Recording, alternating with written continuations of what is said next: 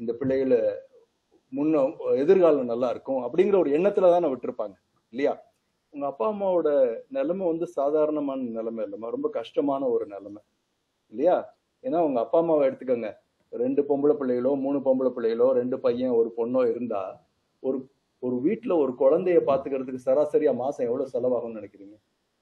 3 வேளை சாப்பாடு போடணும் இல்லையா, துணிமணி வாங்கி கொடுக்கணும், உடம்பு சரியில்லைன்னா பார்க்கணும், அப்பப்போ சினிமா ஏதாவது கூப்பிட்டு போகணும், நீங்க எல்லாம் செல்போன் வேற ஆசைப்படுவீங்க, செல்போன் ரீசார்ஜ் வேற பண்ணணும், கேபிள் டிவி வச்சிருந்தா கேபிள் டிவி ரீசார்ஜ் பண்ணணும் இல்லையா, நீங்க உங்க ஃப்ரெண்ட்ஸோட போகணும்னு சொல்லுவீங்க எங்கேயாவது. இதெல்லாம் எடுத்து பார்த்தா சராசரியா இன்னைக்கு ஒரு 4000 இருந்து 5000 ரூபா ஒரு குழந்தைக்கு செலவாகுது. ஆகுமா ஆகாதாமா? ஆகும் இல்லையா?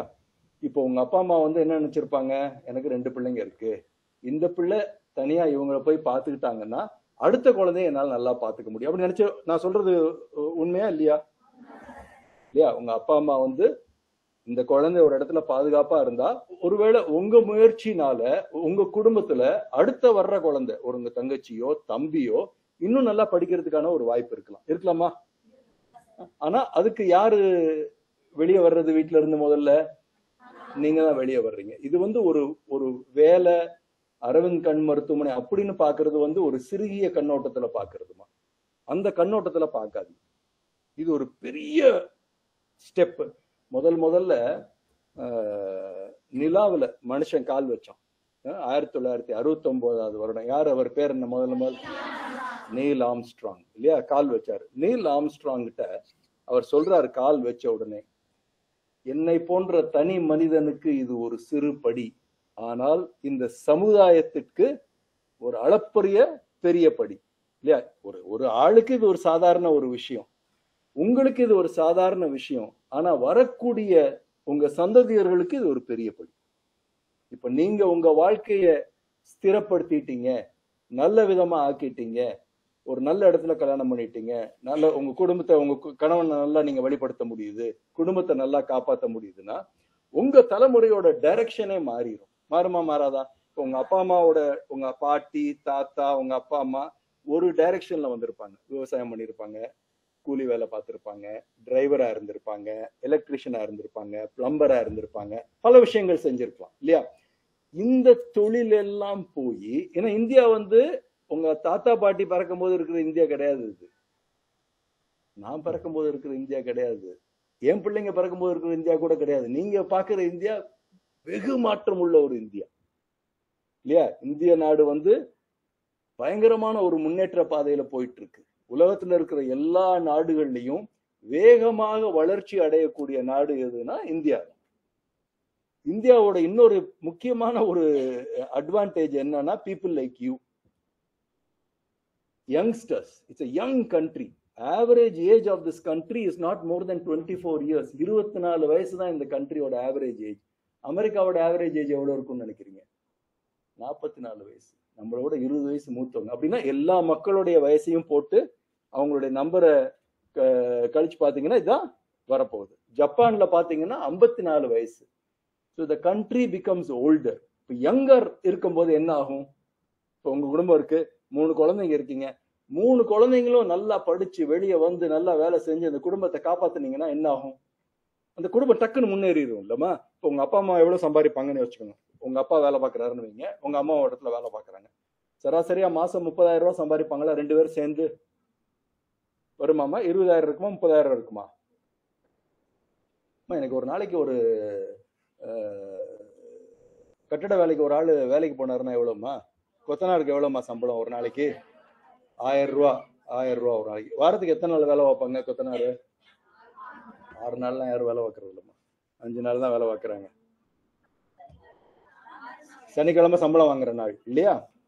சோ 6 நாள் வேலை பார்க்கறாங்கன்னு வைங்க. 1000 ரூபானா 6 நாளைக்கு 6000 ரூபா. அப்ப 4 வாரத்துக்கு எவ்வளவுமா? 24,000 ரூபா. அப்ப உங்க வீட்டுக்கு உங்க அம்மாவும் வேலை பார்க்கறாங்களா? உங்க அம்மாக்கு எவ்வளவு சம்பளம் இருக்கும்? எவ்வளவு இருக்குமா? 15,000 இருக்குமா 10,000 இருக்குமா? 15,000 வச்சுக்குவோமா? சோ அந்த குடும்பம் வந்து இன்னைக்கு நல்லா எல்லாரும் 2 பேரும் நல்லா வேலை பார்த்தாங்கன்னா இன்னைக்கு 35,000 இருந்து 40,000 சம்பாதிக்கக்கூடிய ஒரு குடும்பம் இல்லையா?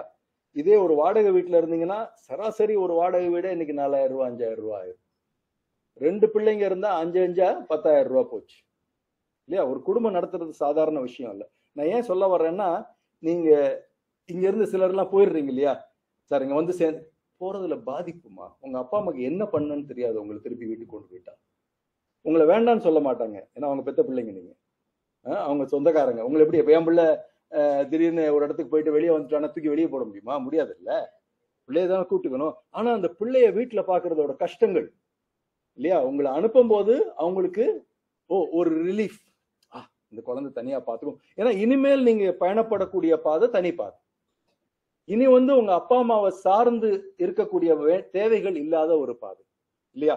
இந்த 2 வருஷம் வேலை படிக்க போறீங்க, 2 வருஷத்துக்கு உங்க சாப்பாட்டுக்கு நீங்க சம்பாதிக்க போறீங்க.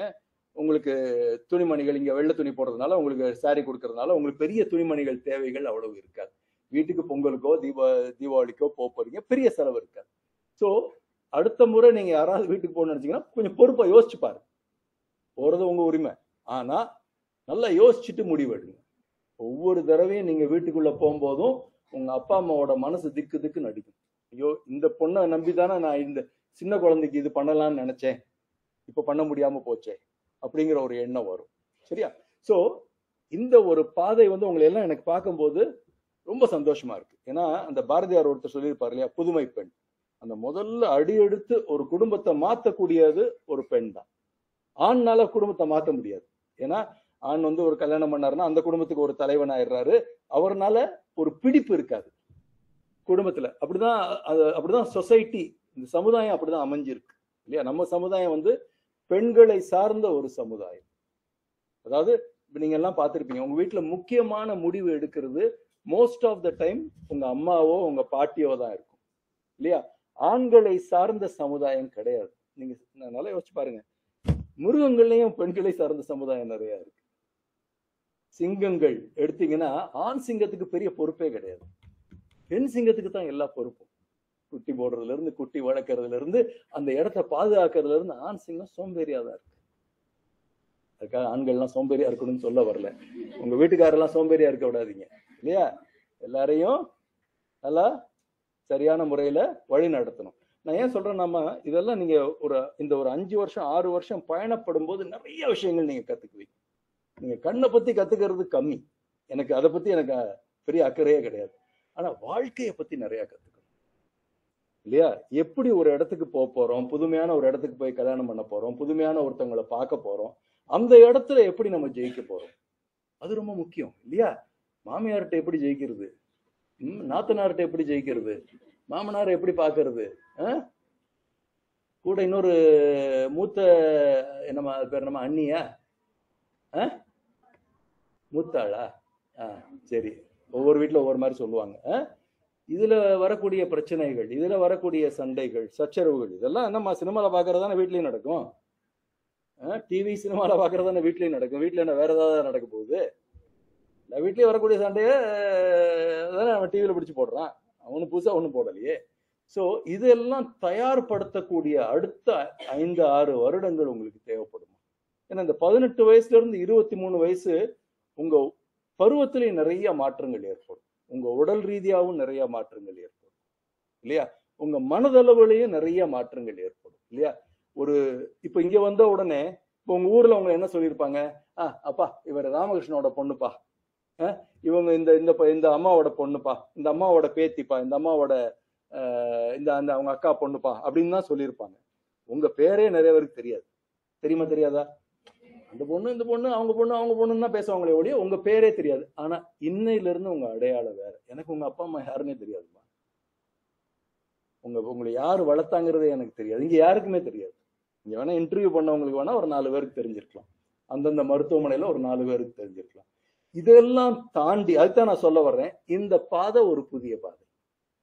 இதெல்லாம் தாண்டி இவங்களுடைய 18 வருஷம் உங்களை வளர்த்தவங்களை தாண்டி அவங்கள தாங்கி பிடிக்கக்கூடிய ஒரு பாதை இல்லையா? இந்த 5000 ரூபாய் நீங்க செலவை மிச்சப்படுத்துறீங்க.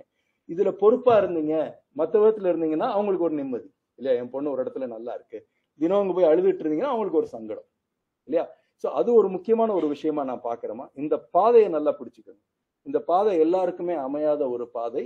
உங்களுக்கு அமைஞ்சிருக்கு. கிட்டத்தட்ட 1150 பிள்ளைங்களா நம்ம அரவிந்த், எல்லா அரவிந்தலையும் சேர்ந்து, திருநெல்வேலி, கோயம்புத்தூர், பாண்டிச்சேரி, திண்டுக்கல், எல்லா ஆஸ்பத்திரியிலையும் சேர்ந்து இந்த 1150 பிள்ளைகளும் தமிழ்நாட்டோட தலைவிதியை மாத்துறதுக்கான ஒரு வாய்ப்பு இருக்கு இல்லையா? ஏன்னா நீங்க இந்த 1500ன்னு வச்சுக்கோங்க. இந்த 1500க்கு உங்க 2 பேருக்கும், உங்க எல்லாருக்குமே கல்யாணம் ஆகுது, 2 குழந்தை பிறக்குதுன்னா இது டக்குன்னு 4500 ஆயிரும் இல்லையா? இன்னொரு 20 வருஷம் போச்சீங்கன்னா 10,000 பேர் ஆயிருவீங்க. ஸோ இப்படிதான் சமுதாயம் வளரும். ஆனா நீங்க எடுத்து வைக்கிற ஒவ்வொரு அடியும் ஸ்திரமா இருந்தா வரக்கூடிய காலங்கள் நல்லா இருக்கும். ஸோ இதுக்கு ஒரு 3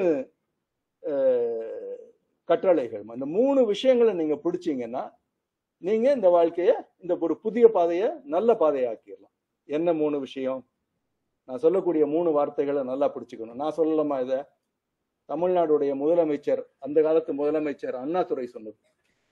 அண்ணாதுரை யாருன்னு தெரியுமா? யாருமா?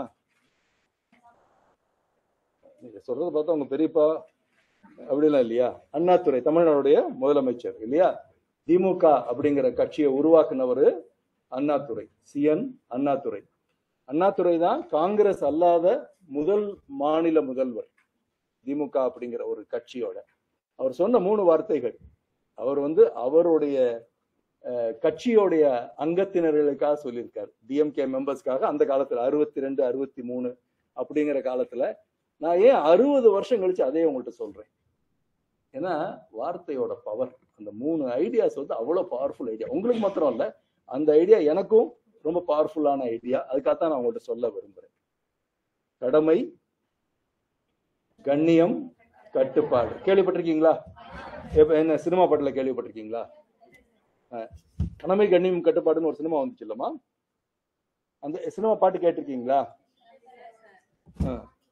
என்னம்மா, கேட்டது இல்லையா? சரி. முக்கியமான ஒரு விஷயம், கடமை அப்படின்னா என்னம்மா? உங்க அப்பா அம்மா அவங்க கடமையை செஞ்சாங்களா?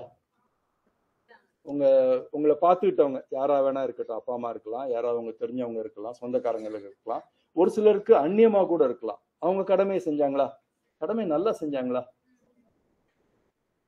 யாரும் இல்லை, யாராவது உங்களை வீட்டு தினம் போட்டு சாயந்தரம் 8 மணி ஆனா நாங்க அடிப்பாங்களா? அப்படியெல்லாம் ஒண்ணும் இல்லை இல்லையா? கடமையை அவங்க ஸ்திரமா செஞ்சிருக்காங்க. ஸோ அவங்க கடமையை செஞ்சுட்டாங்க. இப்போ உங்க கடமை இல்லையா? நீங்க ஒரு தனி பாதையில போறீங்க. முதல் விஷயம், இந்த பாதைக்கு நான் தான் பொறுப்பு அப்படிங்கறத நீங்க எடுத்துக்கணும். இந்த பாதைக்கு வேற யாரும் பொறுப்பு இல்லை, நான் தான் பொறுப்பு. I take ownership for this journey இல்லையா? இப்போ உங்க அப்பா அம்மா மத்தவங்களை சார்ந்தே இருந்தாங்கன்னு வைங்க, எப்படி இருக்கும் உங்களுக்கு? என்ன பண்ணாலும் இன்னொருத்தரை கேட்டு செஞ்சாங்கன்னா எப்படி இருக்கும்? சரியா இருக்காது இல்லையா? அதே மாதிரிதான் நீங்களும் இந்த பாதையில வரும்போது உங்களை விட சீனியர்ஸ்ட 2 பேர்கிட்ட கருத்து கேட்கலாம், உங்க கூட இருக்கிறவங்கள்ட்ட 2 பேர்கிட்ட கருத்து கேட்கலாம். ஆனா இந்த பாதை உங்க அப்பா அம்மாட்டையும் கருத்து கேட்கலாம், தப்பே கிடையாது. ஆனா முடிவு எடுக்க வேண்டியது நீங்க எடுக்க வேண்டியது. எல்லா விஷயத்திலயுமே இருக்க முடியாது. சில விஷயத்துல நீங்க முடிவு எடுக்கலாம், சில விஷயத்துல உங்க அப்பா அம்மா முடிவு எடுக்கலாம். ஏன்னா உங்க அப்பா அம்மாவுக்கு என்ன இருக்கு? இந்த 30 வருஷத்துல என்ன இருக்கு? அனுபவம் இருக்கு இல்லையா? எல்லாருக்கும் பேச தெரியும்.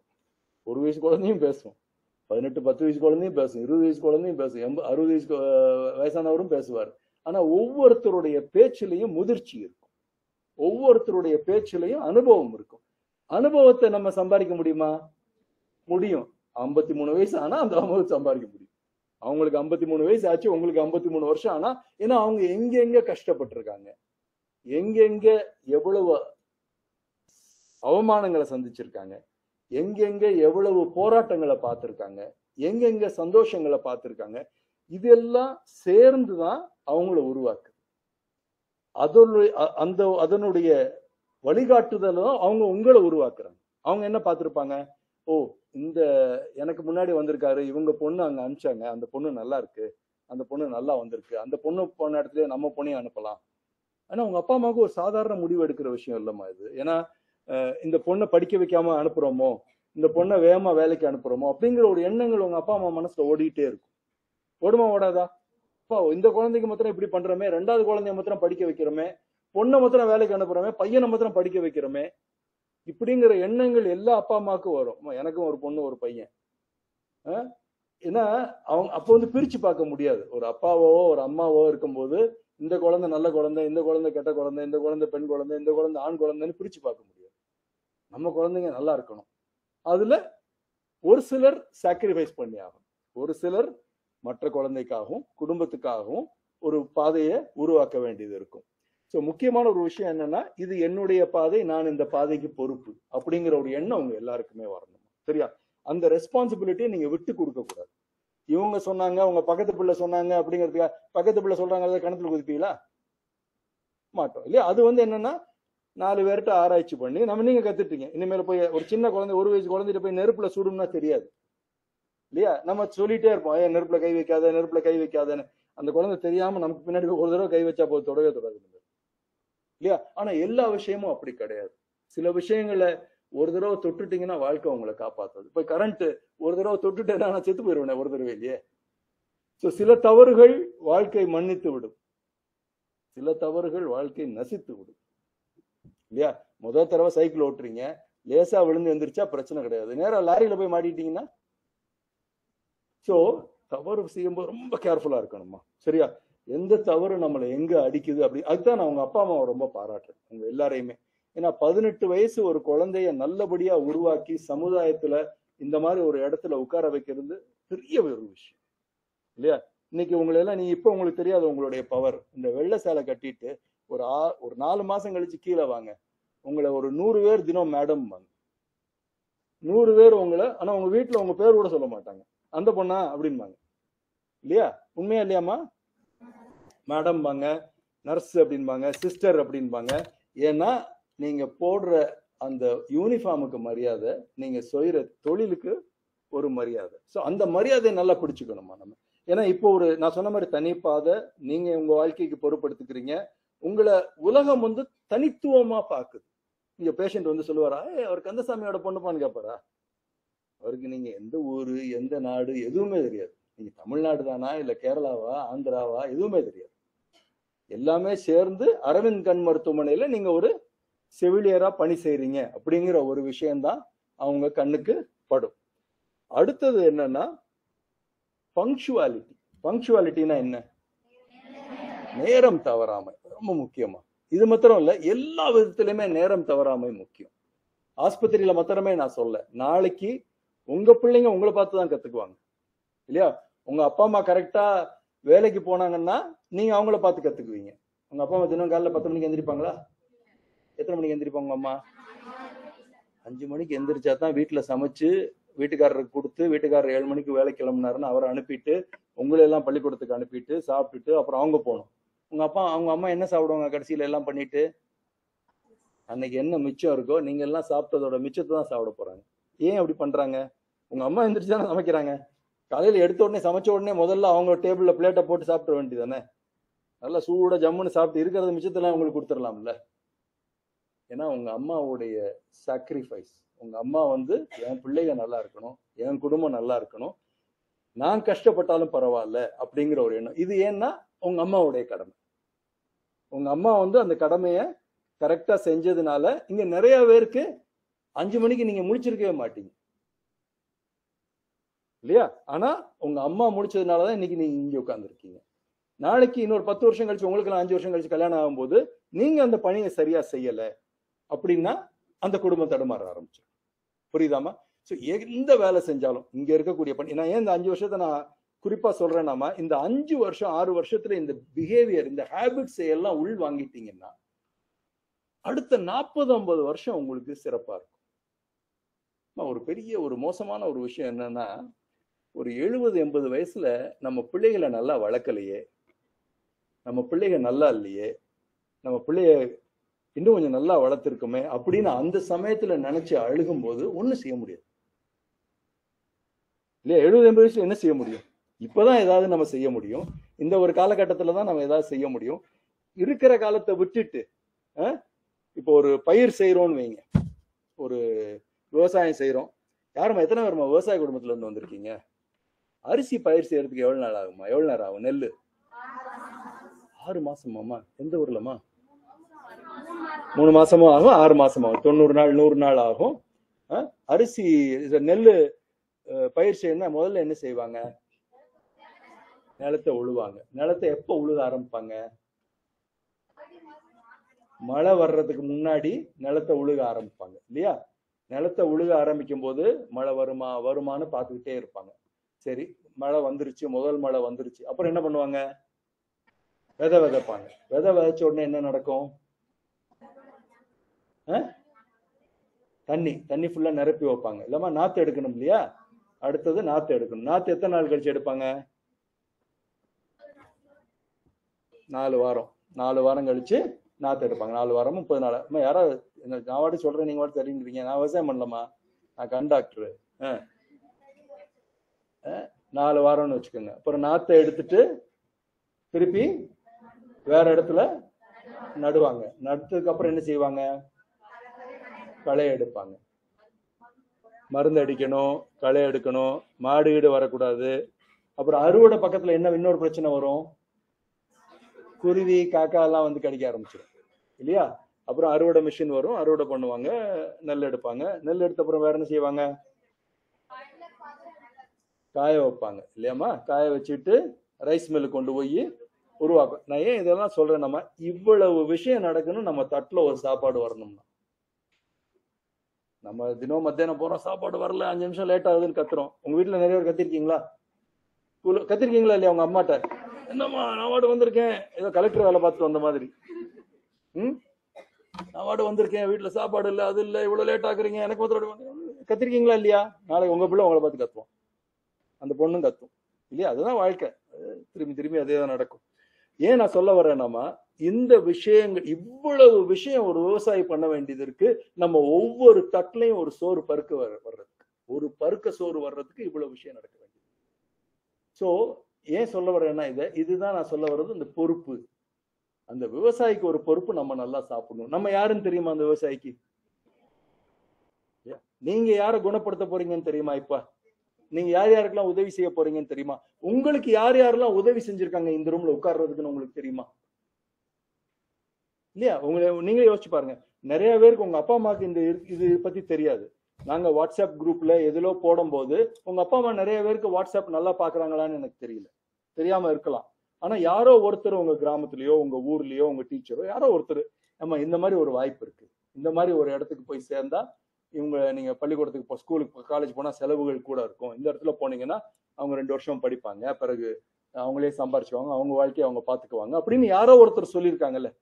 அந்த கைகாட்டுதல் ரொம்ப முக்கியம் இல்லையா? யாரோ ஒருத்தர், உங்களை யாருன்னே தெரியாது, உங்களுக்கே தெரிஞ்சிருக்காது, உங்க அப்பாக்கோ உங்க அம்மாக்கோ யாரோ ஒரு இடத்துல சொல்லியிருப்பாங்க. ஸோ ஒரு முக்கியமான ஒரு விஷயம் என்னன்னா, பங்க்சுவாலிட்டி அண்ட் டேக்கிங் ரெஸ்பான்சிபிலிட்டி, நேரம் தவறாமை. அந்த விவசாய நேரம் தவறுனா நம்ம தட்டுல சாப்பாடு வருமா? களை எடுக்கிற நேரத்துல களை எடுக்காம, நாத்து எடுக்கிற நேரத்துல நாத்து எடுக்காம, அறுவடை பண்ற நேரத்துல அறுவடை பண்ணாம, எல்லாரும் அந்த நம்ம இன்னைக்கு நல்லா சாப்பிடணும்னா எத்தனை பேர் வேலை செய்யணும்னு பாருங்க. விவசாயி வேலை செய்யணும், களை எடுக்கிறவன் வேலை செய்யணும். தண்ணி எங்க இருந்து வரும் இந்த விவசாயத்துக்கு?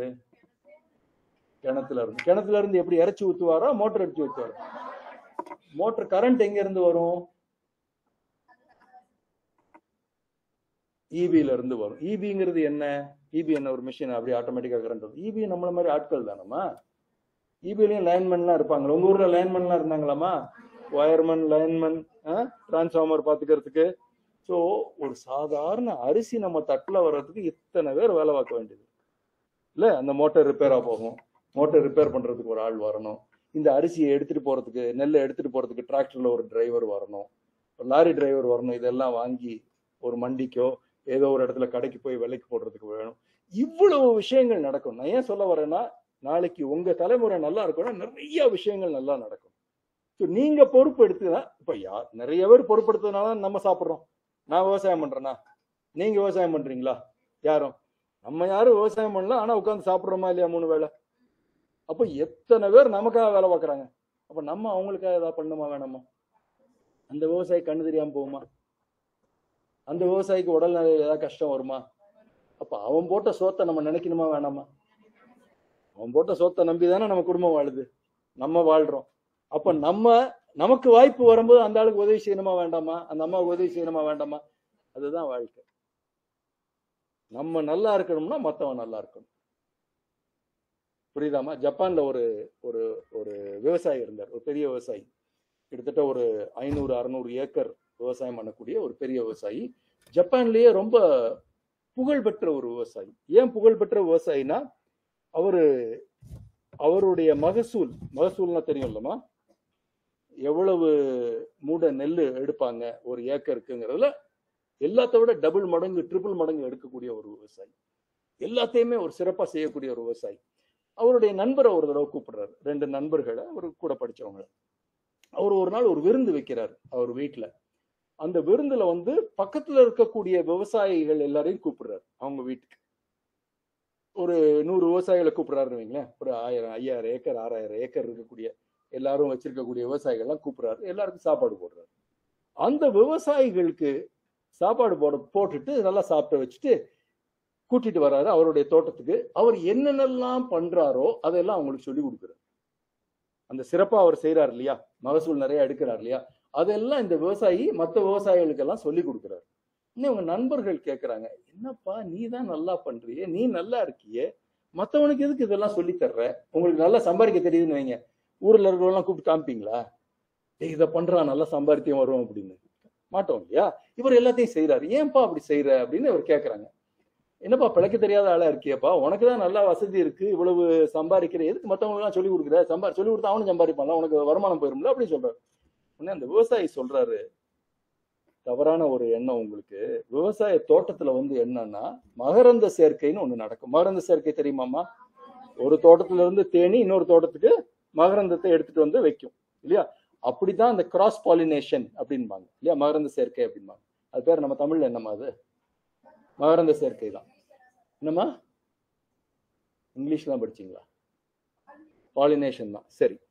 சோ இந்த ஒரு மகரந்த சேர்க்கை நடக்கும்போது அந்த அந்த அந்த தேனிக்கு தெரியுமா இது இந்த ஆளோட தோட்டம், அது அந்த ஆளோட தோட்டம், அது அந்த ஆளோட தோட்டம் தெரியுமா? தெரியாது. ஸோ அவர் என்ன சொல்றாரு, என் தோட்டம் நல்லா இருக்கணும்னா பக்கத்துல இருக்கிறவங்க தோட்டம்லாம் நல்லா இருக்கும். சமுதாயத்துல நீங்களும் நானும் நல்லா இருக்கணும்னா நம்மளை சுத்தி இருக்கிறவங்கலாம் நல்லா இருக்கும். டாக்டர் வெங்கடசாமி எதுக்கு இந்த ஆஸ்பத்திரியை தொடங்கினாரு, எதுக்கு எல்லாரும் நல்லா இருக்கணும்னு ஆசைப்பட்டாரு, எதுக்கு ஏன் இலவசமா பண்ணணும் அரவிந்த் கண் மருத்துவமனை? ஏன் பண்ணணும் இலவசமா? ஏன் பண்ணணும் இலவசமா? இலவசமா பண்ணணும்னு எங்க எழுதியிருக்கு? அப்போலோ ஆஸ்பத்திரி இலவசமா பண்றாங்களா? ஏன் இலவசமா பண்ணணும்? கவர்மெண்ட் பண்ணட்டும். கவர்மெண்ட்டுக்கு நீங்க மக்கள் வரி பணம் இருக்கு பண்றாங்க. அரவிந்துக்கு எங்க வரி பணம் இருக்கு? ஏன் இலவசமா பண்ணணும்? ஏன்னா டாக்டர் வெங்கடசாமிங்கிற ஒரு மனிதர், அவருக்கு தெரிஞ்சிருக்கு, நான் நல்லா இருக்கணும்னா மற்றவங்க நல்லா இருக்கணும், என்னால முடிஞ்ச வரைக்கும் மற்றவங்களுக்கு நல்லது பண்ணணும், என் தட்டுல சோறு போடுறவனுக்கு நான் நியாயமா இருக்கணும், நான் நேர்மையா இருக்கணும், எனக்கு துணி கொடுக்குறவனுக்கு நான் நியாயமா இருக்கணும். இல்ல எல்லா விதத்திலுமே எனக்கு பஸ் ஓட்டுறவன், எனக்கு எல்லாருமே நமக்காக தானமா இருக்காங்க. நீங்க யோசிச்சு பாருங்க, இங்க ஊர்ல இருந்து இங்க வர்றதுக்கு எத்தனை பேர் நமக்கு உதவி செய்யறோம். நீங்க என்ன ஒரு பணத்தை எடுத்து ஒரு 10 ரூபாய்க்கு டிக்கெட் வேணா வாங்கலாம், 50 ரூபாய்க்கு டிக்கெட் வேணா வாங்கலாம், அதைத்தான் நம்ம செய்யறோம். அந்த பஸ் டிரைவர் நல்லா ஓட்டணும், அவன் குடிச்சிட்டு வண்டி ஓட்டினான்னா, அந்த வண்டி சரியா மெயின்டைன் பண்ணலன்னா, அந்த வண்டியை சரியா கவனிக்கல, அந்த வண்டிக்கு பெட்ரோல் டீசல் போடல, அந்த வண்டிக்கு வீல சரியா மாட்டல, எவனோ ஒருத்தன் என்னப்பா நானா போறேன், எவனோ போறான், யாரு போனா நமக்கு என்னப்பா இருக்கு, நமக்கு இன்னைக்கு கோவமா இருக்கு, வருத்தமா இருக்கு, நம்ம என்னமோ மாட்டி விட்டு போவோம் அப்படின்னு அவன் நினைச்சான்னு வைங்க, என்ன இருக்கும்? சோ இந்த ஒரு கனெக்டிவிட்டியை நல்லா புரிஞ்சுக்கணுமா. நம்ம தனி மனிதன் இல்லை. என்ன வேணா நினைச்சா செய்வேன் சார்னா அதெல்லாம் இல்ல. நீங்க சாப்பிடணும்னா நமக்கு 1000 பேர் வேணும் இல்லையா. நம்ம என்ன செஞ்சாலும் நம்ம சுத்தி ஒரு 1000 பேர் 2000 பேர் நம்ம என்ன செஞ்சாலும் வேணும் இல்லையா. அப்படி இல்லாத பட்சத்துல நம்மளால எதுவுமே செய்ய முடியாது. தனியா ஒரு மனிதனோ ஒரு பெண்ணோ ஒரு ஆணோ எதுவும் தனிப்பட்ட முறையில எதுவுமே செய்ய முடியாது. ஏன்னா எல்லாமே இன்டர் கனெக்டட் வேர்ல்ட். ஏன்னா இப்ப நம்மளே தெரியும் இல்லமா, இன்னைக்கு இந்த உலகம் எப்படி கனெக்ட் ஆயிருக்கு. ஒரு வாட்ஸ்அப்ல ஒரு இருந்துச்சு. இந்த கொரோனா காலத்துல இந்த யூஸ்வலி இப்போ உங்களை எல்லாம் நாங்க எடுக்கும்போது பள்ளிக்கூடத்துக்கு போய் சொல்லுவோம், அந்த ஸ்கூல் டீச்சர்கிட்டயோ ஸ்கூல் ஹெச்எம்டியோ போய், அப்பா இந்த மாதிரி நாங்க நடத்துறோம், இந்த மாதிரி கோர்ஸ் எல்லாம் இருக்குன்னு போய் சொல்லுவோம். கொரோனா காலத்துல போக முடியல, ஏன்னா ஸ்கூலே இல்லையே. கிட்டத்தட்ட 6 மாசம் 8 மாசம் ஸ்கூலே இல்லை, போக முடியல. எங்களுக்கு ஒரே யோசனை, என்னடா பண்றது, இது எப்படி இந்த பிள்ளைகள்கிட்ட சொல்றது, நமக்கு வேணுமே, நம்ம ஆஸ்பத்திரி நடத்தணுமே அப்படின்னு ஒரு யோசனை. யாரோ ஒருத்தர் ஒரு ஐடியா கொடுத்தாங்க, ஓ வாட்ஸ்அப்ல சார் அந்த ஒரு மெசேஜ் மாதிரி போடுங்க சார்னு. திடீர்னு பார்த்தா அந்த வருஷம் 3500 பிள்ளைங்க அப்ளை பண்றாங்க.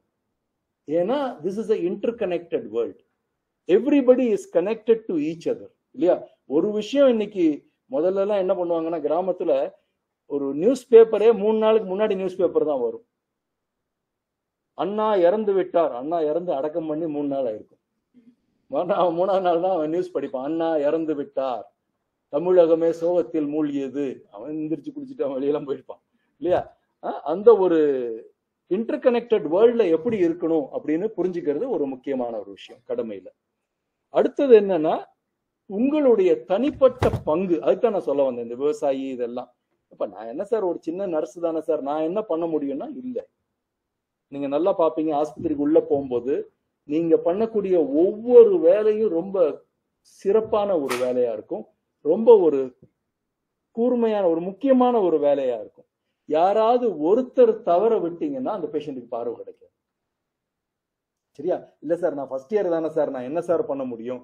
நீங்க பிபி பாக்குறதுல இருந்து, சுகர் பாக்குறதுல இருந்து, அவருக்கு ஏ ஸ்கேன் பாக்குறதுல இருந்து இதெல்லாம் நீங்க உள்ள போகும்போது கத்துக்குவீங்க.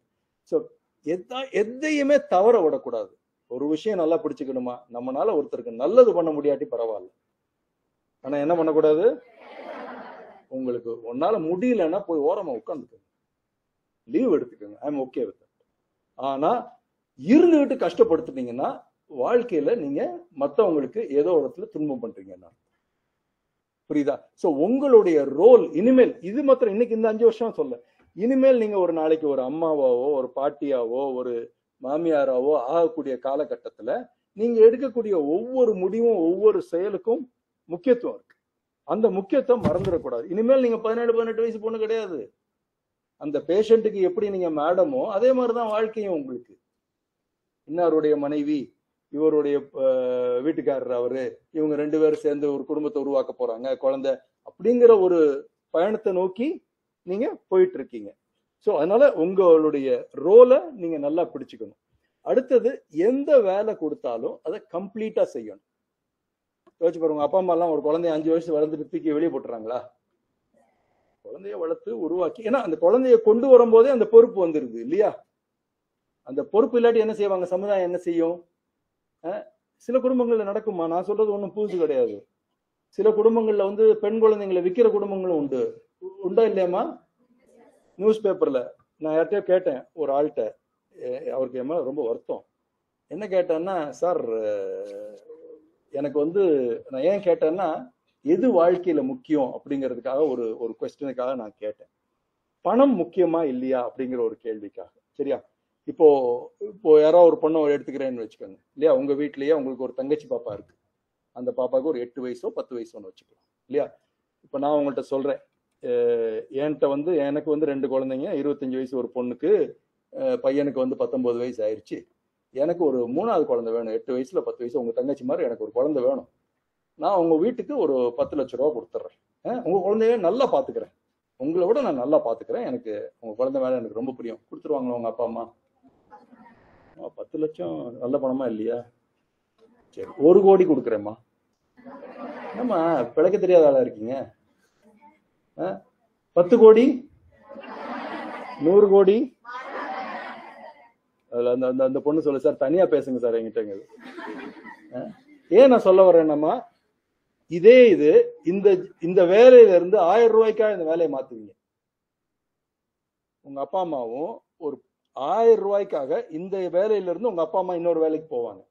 ஆனா 100 கோடி கொடுத்தாலும் அந்த குழந்தைய விட்டு கொடுக்க மாட்டேங்க. அதே பணம் அதே தானம்மா. ஒரு 1000 ரூபாயோ 2000 ரூபாய், இங்க 15,000 ரூபாய் சம்பளம், அங்க 17,000 ரூபாய் சம்பளம், டக்குன்னு ஜம்ப் பண்ணிடுவாங்க. ஆனா குழந்தைன்னு வரும்போது 100 கோடி இருந்தாலும் ஜம்ப் பண்ண மாட்டேங்க. ஏன் இதை நான் சொல்ல வர்றேன்னா, அதுல ஏதோ ஒண்ணுல பிடிப்பு அவங்களுக்கு. அந்த பிடிப்பு உங்களுக்கு எதுல வருதுன்னு பாருங்க. உங்க அப்பா அம்மாவுக்கு உங்க மேல ஒரு பிடிப்பு. இப்ப நீங்க வேலை செய்றீங்க, இப்ப இந்த வேலை மேல ஒரு பிடிப்பு இருக்கு. அந்த விவசாயிக்கு இருந்த பிடிப்பு மாதிரி, நான் நல்லா இருக்கணும்னா மத்தவங்க நல்லா இருக்கணும், ஏன் நல்லா இருக்கணும்னா மத்தவங்க நல்லா இருக்கணும். சோ அதை நல்லா உள் வாங்கிக்கணுமா. நம்ம பண்ற வேலை, நீங்க நல்லது செய்ய செய்ய என்ன ஆகும்னா, உலகத்துல நம்ம நல்லதை எடுத்து வைக்கிறோம் இல்லையா? இப்ப ஒரு விவசாயி நல்லா விவசாயம் பண்றாரு, நல்ல சோறு நம்ம டேபிள்ல வருது, நம்ம சாப்பிடுற இடத்துக்கு வருதுன்னா, அந்த சோறுல ஒரு பலம் இருக்கும் இல்லம்மா, அது நமக்கு வரும்ல. அந்த சாப்பாடு, நம்ம சாப்பிடுற சாப்பாட்டுல ஒரு பலம் இருக்கும்ல, நம்ம சாப்பிடுற காய்கறி, நம்ம சாப்பிடுற பருப்பு, அதுல இருந்தானே பலம் வருது. ஒரு வண்டி, பைக்கு, காருக்கெல்லாம் பெட்ரோல் ஊத்துற மாதிரி நமக்கு பெட்ரோல் எதுமா? 3 வேளை சாப்பாடு தானே நமக்கு பெட்ரோல். 3 நாள் சாப்பிடலாட்டி எப்படி இருக்கு? சோர்ந்து போயிடுறோம் இல்லையா? அந்த எனர்ஜி அந்த விவசாயத்துல இருந்து, அந்த எனர்ஜி எங்க இருந்து வருதுமா? சாப்பாடுல அந்த எனர்ஜி எங்க இருந்தது? வெரி இன்ட்ரெஸ்டிங்மா. அந்த எனர்ஜி எங்க இருந்து வந்து? சூரிய வெளிச்சத்துல இருந்து வருது. நீங்க பயிர் பண்ணும்போது சூரிய வெளிச்சம் வாங்குது, தண்ணி உள்ள போகுது, மினரல்ஸ் உள்ள போகுது மண்ல இருந்து. ஸோ இது எல்லாம் சேர்ந்து கலவை தான் நம்ம சாப்பிட்ற ஒரு சாப்பாடு. அந்த சாப்பாடுல சூரிய வெளிச்சம் இருக்கு, அந்த சாப்பாடுல மண் இருக்கு, அந்த மண்ணுக்குள்ள இருக்கக்கூடிய கெமிக்கல்ஸ், மினரல்ஸ், அது எல்லாமே அதுக்குள்ள இருக்கு. இதெல்லாம் சேர்ந்துதான். நான் ஏன் சொல்ல வரேன்னா, நம்ம அதெல்லாம் பாக்குறது இல்லை சாப்பிடும் போது. நீங்க சாப்பிடும் போது பாப்பீங்களா எங்க சூரிய வெளிச்சம் இருக்கு, எங்க மினரல்ஸ்? அதே மாதிரிதான் நம்மளும். நம்ம செய்யற வேலையை ஸ்திரமா செஞ்சிடணும். நம்மளை பிரிச்சு பார்த்தாங்கன்னா, நிறைய பேருக்கு பிரிச்சு பார்க்கவே தெரியாது. எத்தனை பேர் நம்ம பிரிச்சு பார்த்திருப்போம்? ஒரு பருக்க சாதத்தை எடுத்து இதுல எப்படி பார்க்க மாட்டோம் இல்லையா? நீங்களாம் படிச்ச பிள்ளைங்க, 12 வயசு 12ஆம் கிளாஸ் வரைக்கும் படிச்சிருக்கீங்க. நீங்களே பார்க்காட்டி இன்னும் படிக்காதவங்க எப்படி பார்ப்பாங்க? அவங்களுக்கு தெரியாது இல்லையா, பார்க்கணுங்கிறது தெரியாது இல்லையா? சோ அப்போ நம்மளுடைய பொறுப்பு ஜாஸ்தி ஆகும். நம்ம வைத்தியம் பண்ணும்போது, நான் வந்து ஒரு கண் மருத்துவம், ஒரு அறுவை சிகிச்சை நிபுணர், நான் போய் கண்ணை ஆபரேஷன் பண்றேன்னா, நான் ஒவ்வொரு தடவையும் அந்த பேஷண்ட் என் டேபிள்ல படுக்கும்போது நினைப்பேன், இவருடைய பேத்தி எப்படி இருப்பாங்க. ஏன்னா அந்த தாத்தாவுக்கோ அந்த பாட்டிக்கோ அந்த அம்மாவுக்கோ ஆபரேஷன் பண்ணேன்னா அந்த குடும்பத்துடைய தலைமுறையே மாறி. யோசிச்சு பாருங்க, வயசான ஒருத்தர் ஒரு வீட்டுல யாராவது வீட்டுல கண்ணு தெரியாதவங்க இருக்காங்களாமா? உங்க யாராவது வீட்டுல கண்ணு தெரியாதவங்க இருக்காங்களா? இருக்காங்களாமா? யாருக்குமா கண்ணு தெரியாது? உங்க பாட்டி கண்ணு தெரியாது. என்னாச்சு உங்க பாட்டிக்கு? சுகர்னால கண்ணு தெரியல. ஒரு கண்ணு தெரியாதவங்களை வீட்டுல வச்சு பாக்குறது சாதாரண விஷயம் இல்லம்மா, இல்ல? உட்காருமா. சோ உங்களுக்கு ஒரு ஆண்டவன் கொடுத்த பரிசு இல்லையா, எனக்கு ஒரு பரிசு இல்லையா? என்னால போய் ஒரு ஆளை தொட்டு, ஒரு விவசாயி எப்படி அரிசியை ஒரு டேபிள்ல வைக்க முடியுமோ, எனக்கும் உங்களுக்கும் அந்த ஒரு தகுதியை கொடுத்திருக்காரு. ஒரு நோயாளியை தொட்டு நோயாளியை குணப்படுத்துற தகுதியை கொடுத்திருக்காரு. அப்ப நம்ம திருப்பி கொடுக்கும் போது அதை பொறுப்பா செய்யணுங்கிறதா ஒரு முக்கியமான ஒரு விஷயம். அடுத்தது கூடி வாழ்தல் கோடி நன்மை. கடமையில் அது ஒரு முக்கியமான ஒரு விஷயமா. ஏன் நம்ம நல்லா இருக்கணும், மத்தவங்க நல்லா இருக்கணும். அதேதான் கூடி வாழ்தல்னா எல்லாரும் நல்லா இருக்கணும்னு நினைக்கிறேன். உங்களுக்கு கோபம் வரும், உங்க கூட படிச்சவங்க மேல கோபம் வரும், உங்க அப்பா அம்மா மேல கோபம் வரும். அதுக்காக அருவாள் எடுத்து வெட்டிடுவீங்களா? துப்பாக்கி எடுத்து சுட்டுருவீங்களா? மாட்டோம். அன்னைக்கு இருக்கக்கூடிய கோபம், அன்னைக்கு இருக்கக்கூடிய ஒரு தாபம், அதே கோபம் எல்லா நேரமும் தூக்கிட்டு போகணுங்கிற அவசியம் இல்லை. இதெல்லாம் ஒரு ரயில் பயணமா. அடுத்த 5-6 வருஷம் தான் இந்த நிறுவனத்துல இருக்க போறீங்க. ஒரு சிலர் கூட இருப்பீங்க. ரயில் பயணத்துல வந்து தேவையில்லாம கலகம்லாம் பண்ணக்கூடாது. ரயில்ல போறீங்க, அந்த பக்கத்துல இருக்க ஆள் மேல சண்டை போட்டுட்டு இருந்தீங்கன்னா அர்த்தமே இல்லை. அரை மணி நேரத்துல 1 மணி நேரத்துல இறங்கிடுவீங்க பஸ்ல இல்லையா? பஸ் பயணம் போறீங்க, அந்த பக்கத்து பேசஞ்சரோட சண்டை போட்டுட்டே இருந்தீங்கன்னா என்ன அர்த்தம்? 1 மணி நேரம் கழிச்சு அவர் யாரோ நீங்க யாரோ. அதுதான் இந்த ஆஸ்பத்திரியிலையும். ஆனா இதுல நீங்க என்னென்ன பயன் பெற முடியுங்கிறத நல்லா உள்வாங்கிக்கணும். சரியா? கடமை ரொம்ப இன்றியமையாதது இல்லையா? கடமையில நம்ம என்னென்னலாம் பார்த்தோம்? பங்க்சுவாலிட்டி, நேரம் தவறாமை பார்த்தோம். வேற என்ன பார்த்தோம்? டேக்கிங் ரெஸ்பான்சிபிலிட்டி, என் வாழ்க்கை என் கையில், என்னால் முடிந்தவரை மற்றவர்களை நான் பார்த்துக் கொள்வேன். மற்றவர்களை நான் பார்த்துக்கிட்டேன்னா என்னைய நானே பார்த்துக்கிறேன் அப்படின்னு தான் அர்த்தம். அந்த விவசாயி சொல்றது தானே, நான் மற்றவனை பார்த்துக்கிறேன்னா என்னை நானே பார்த்துக்கிறேன். அது ஒரு தாத்தாவையோ ஒரு பாட்டியோ நான் பார்த்துக்கிட்டேன்னா எங்க வீட்டுல இருக்க தாத்தா பாட்டியை நான் பார்க்கக்கூடிய ஒரு தன்மை அப்படிங்கிற ஒரு எண்ணம் வரணும். அப்புறம் உங்களுடைய பங்கு, அந்த பங்கை மறந்துடக்கூடாது இல்லையா? நான் எப்படி ஒரு பஸ் டிரைவர் குடிச்சிட்டு வரக்கூடாதோ, ஒரு வண்டியை ரிப்பேர் பண்றவர் சரியா பண்ணக்கூடாதோ, அதே மாதிரி நீங்க பண்ற வேலையில ஒவ்வொருத்தரும் உறுத்தா இருக்கும். நாளைக்கு உங்க அப்பா அம்மாக்கு ஆபரேஷன் நடக்குதுன்னு வைங்க, யாரோ நான் சொல்றேன்னு வைங்க, சார் ஃபர்ஸ்ட் இயர் பொண்ணு தப்பு பண்ணிருச்சு சார், உங்க அப்பாவுக்கு கண்ணு போயிடுச்சுன்னா ஒத்துக்குவோமா? ஒத்துக்க மாட்டோம். ஸோ அந்த responsibility, taking ownership is a very important aspect. அதுல அடுத்தது கண்ணியம். கண்ணியம்னா என்னமா சொல்லுங்க? உங்க வாழ்க்கையில யாராவது கண்ணியமா ஒருத்தரை பார்த்திருக்கீங்களா? இவங்களை பார்த்தாலே ஒரு மரியாதை இருக்கு சார், இவங்க செய்யறது, இவங்க பேசுறது, இவங்க எல்லாமே ஒரு கண்ணியம் இருக்கு சார் அப்படின்னு யாராவது பார்த்திருக்கீங்களா? உங்க டீச்சராகவே இருக்கலாம். யாருமா அது? எந்திரிமா, கை தூக்குற, எந்திரிமா. நீ உங்க அப்பா என்ன பண்றாருமா?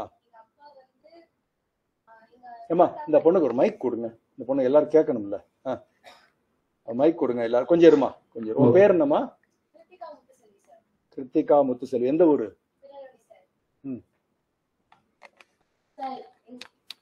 சொல்லுமா. எங்க அப்பா வந்து திருநெல்வேலி தான் சார் பிறந்தாரு. ஆனா அவர் வந்து கொஞ்சம் கூட, எங்க தாத்தா வந்து ஒரு ஆட்டோ சார். ஆனா எங்க அப்பா வந்து படிச்சதுலாம் கவர்மெண்ட் ஸ்கூல்ல. எங்க அப்பா வந்து பாலிடெக்னிக் படிச்சாரு சார். அவரோட சொந்த காசுல படிச்சாரு சார். வீட்டுல நிறைய சொத்து மிகவுமே சென்னைக்கு வந்து அவர் உழைப்புல தான் சார் வாழ்றாரு. இப்ப மட்டும் எங்க தாத்தா கிட்ட காசு கேட்க மாட்டாரு சார். ஸோ தேங்க்ஸ்மா, நன்றி, நல்ல விஷயமா. அடுத்து இன்னொருத்தர் கை தூக்குனீங்களேம்மா கடைசியில. நீ சொல்லுமா. அதாவது இப்போ உங்க அப்பாவை பத்தி முத்துசெல்வி இல்லம்மா, கிருத்திகா. முத்துசெல்வி கிருத்திகா என்ன சொல்றாப்ல, எங்க அப்பா வந்து தன்னை நம்பி யாரையும் சாராமல் இருந்தது எனக்கு ரொம்ப கண்ணியமா படுது. மற்றவங்க என் குடும்பத்துல வசதி இருந்தாலும் அந்த கண்ணியம் உங்களுக்கும் வரும் இல்லம்மா. எங்க அப்பா அம்மாவுக்கு இருக்கு சார், நான் வெளியே வர்றேன், நான் சாதிக்கிறேன், நான் தனிச்சு நிக்கிறேங்கும் போது அந்த கண்ணியம், அதுதான் கண்ணியம் இல்லையா? நான் அப்படி பார்ப்பேன். ஒரு இடத்துல, கஷ்டமான இடத்துல ஒருத்தர் எப்படி பிஹேவ் பண்றாங்க, எப்படி ஒரு ஒரு கடினமான சூழ்நிலை, நல்லா சந்தோஷமா இருக்கும் போது எல்லாரும் சிரிச்சு சந்தோஷமா இருக்கிறதுல ஒன்றும் பெரிய பிஹேவியர் வராது. ஒரு கஷ்டமான இடத்துல, ஒரு கிரிட்டிக்கலான சூழ்நிலையில அந்த இண்டிவிஜுவல், அந்த தனிப்பட்ட மனிதர் எப்படி பிஹேவ் பண்றாரு, அப்பதான் அவருடைய உண்மையான குணாதிசயங்கள் தெரிய வரும் இல்லையா? அந்த சமயத்துலதான் நம்ம இந்த டிக்னிட்டி, இந்த ஒரு கண்ணியம், இந்த வார்த்தைகள் எல்லாம் அப்பதான் நம்ம உபயோகப்படுத்துறோம் இல்லையா? நம்ம எல்லாருக்கும் 3 வேளை சாப்பிட்டு கம்முன்னு இருக்கும்போது எல்லாரும் ஜம்முன்னு இருக்கும்.